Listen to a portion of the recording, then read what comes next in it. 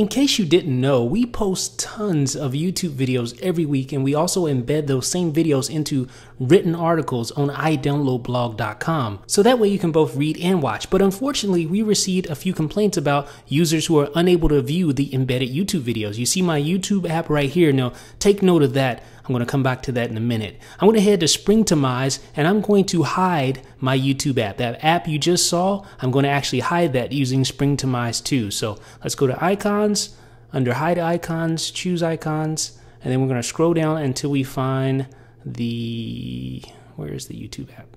There it is. There's the YouTube app. So we're going to go ahead and hide the YouTube app. Now take note of this because this is the important part. We're going to respring our device. And once we respring and come back up, I'm going to open up Chrome, watch what happens to that YouTube embed. Okay, it's going to refresh and watch what happens.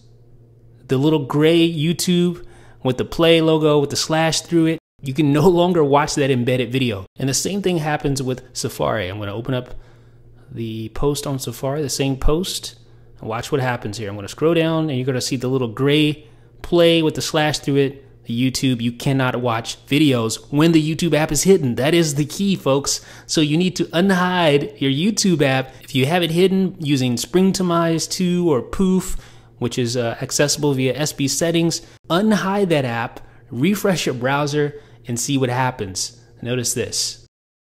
Bam, it changes from an unplayable embed to a playable embed just like that. Now notice the Safari browser. Bam. So you can actually watch YouTube videos now as long as you don't have the YouTube app hidden. So take note, if you have your app hidden, unhide it and let me know what you think in the comment section. This is Jeff with iDownloadBlog.